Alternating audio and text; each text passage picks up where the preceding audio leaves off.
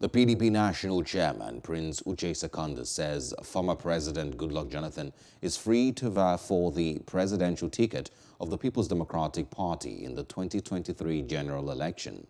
Similarly, all the party chieftains who may be interested in the ticket will also be given the opportunity to contest for it when the time comes. Secondus chided President Muhammadu Buhari for snubbing an invitation by the House of Representatives to appear before it to explain steps being taken to address security challenges confronting the nation.